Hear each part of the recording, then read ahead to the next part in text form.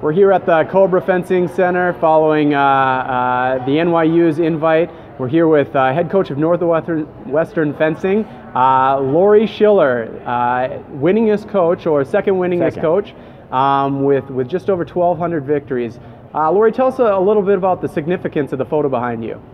Well, I was just pointing out that these are a couple of guys that were around when I first started. The man on the left being Laurie Schiller, who was the coach at Penn, and Csaba Eltes, who was our Olympic saber coach back in the 60s and 70s, taught Peter Westbrook, who was many-time national champion in saber, and of course the founder of the Westbrook Foundation, from which we get people like the Smarts and others who have gone on to do great things for U.S. fencing. So it's kind of a neat old picture because I haven't seen these guys, you know, and they've been passed away, of course, many years ago. But I got my start here in New York also, and out on Long Island, and went to college at Rutgers, and then went out to Northwestern to get my PhD in history back in 1972. So I've been out there for some 43 years now. So these are guys that kind of really set the tone for American fencing as what we know it to be today. They did. Schiller, for example, trained Dave McConaughey, you know, who was the Penn coach after him for decades, you know, and has retired a few years ago. And these guys came across when the Hungarian team defected in Melbourne in 1956. And at that point, they came to New Jersey, and then most of them stayed in New Jersey, New York area, you know.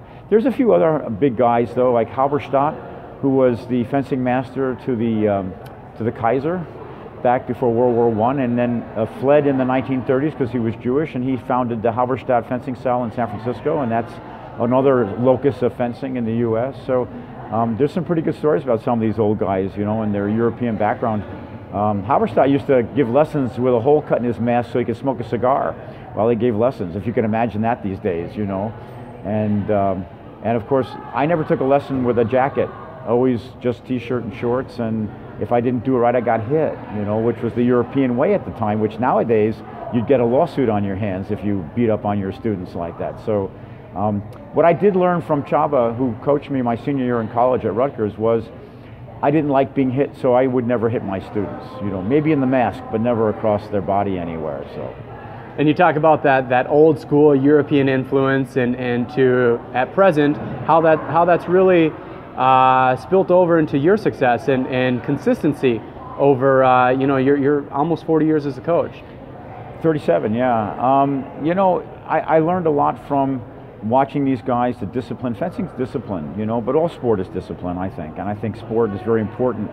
I learned a lot about coaching from my high school cross-country coach, actually. We were state champions in New York 2 years in a row when I was a senior, and the year after that.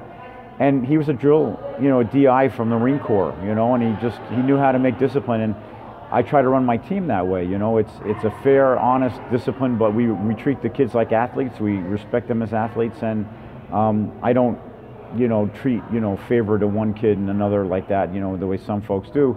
Everybody's got to do push-ups, everybody's got to do lift, everybody's got to do conditioning, everybody does what everybody else does, and we win as a team and we lose as a team, and that's a part of the success, I think, ultimately, of how we've done that.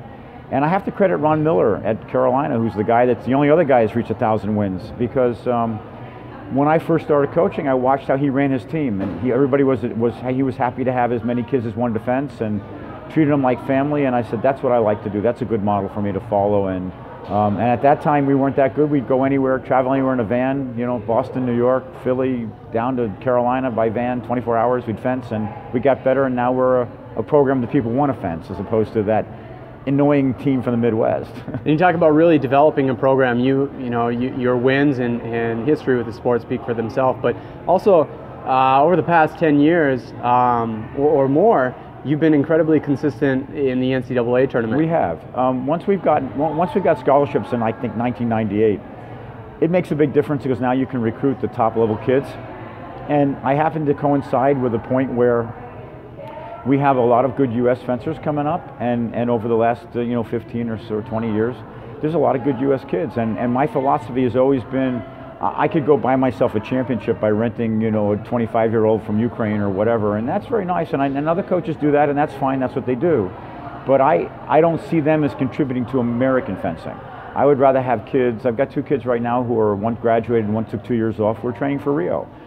Will they make the team? I don't know, but that's that's part of my contribution to the program. I've got coaches in high school in Illinois that are my alums. Jim Carpenter, who coaches at Stevens Tech and was on the Olympic team in '96, is one of my alums. I started him fencing.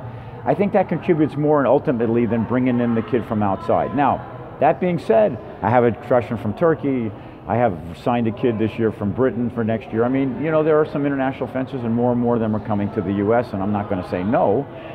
But I do think that one needs to develop American fencing as much as possible with kids who are going to stay in the sport and support the sport for the U.S. And that's been part of our success, I think, in the last, our teams have done really well in the last 2 quads. Yeah, so being invested in fencing and the growth of the sport, but specifically your philosophy is really on building American fencing. Well, I think that's true. I was a nothing, half Jewish kid from Brooklyn, in Long Island, and I wasn't the elite athlete, so I know what it's like to work from the bottom up, and I think there's a lot of potential and there's a lot of good kids out there, and I think you got to give them that chance. But I think it's important for college fencing, for ADs to see you have kids that are from this country as well as from other countries. Excellent. And you talk about building individuals and building a team. Mm-hmm. What is your coaching philosophy, coming from the old school, Hungarian kind of school of thought? Well, obviously, I think there needs to be discipline, but I think there needs to be patience. And I think that, coaching women also is rather different than coaching guys, I think. And most of these guys never coached women, the women didn't fence much. There were some, obviously, and it was only foil back in the day. But I think that my philosophy always is look, you know what, everybody's got potential, and if I get a kid over 4 years and I can get them better, then I've succeeded. However good they are, wherever they end up being, if they were a U and they're a D when they finish, then we did something with them. And I think down the line, we have to be good people and ethical people. And 30 years from now, down the line, I got alumni who are, come back and they go like, this was the best time I had in 4 years at college. And that to me is very important, because that's what I took from college, was that it was a life lesson. It's not just about if I have this championship or that championship, and if we win them, great. If we don't, well, that's okay. But if the people are good people and that they appreciate what we've done and what we've tried to do, then I think we've succeeded. And that's what teaching college is all about, not just as a coach, but as a professor as well. So maybe the tagline for Northwestern Fencing is not just developing champions of fencing, but developing life champions. It's life experience. Absolutely, I agree with that. Absolutely. Well, thank you so much for sharing that. And you have a real intense schedule here through January with coming from Colorado a few weeks ago. This week you were at Penn, and then the NYU invite. And coming up, you have your own invitational. Next week we have a big invitational, and then we go down to Duke, and then it's JOs. So yeah, it gets to be busy in the winter. So how do you keep your students fresh to ensure that their training and mentality is where it needs to be to perform at the highest level? It can be tough at times, and mid-quarter they start getting tired, but then we have to give them days off here and there. But at this point in the year, we're traveling on Fridays and coming back on Sunday. You get a required day off, which means that basically you're only getting 3 days of practice. So, but then the competition keeps them sharp, Saturday, Sunday. So. Excellent. Well, we hope you stay sharp, and wish you the best from here on out. Thank you. Best of luck in March. Thank you.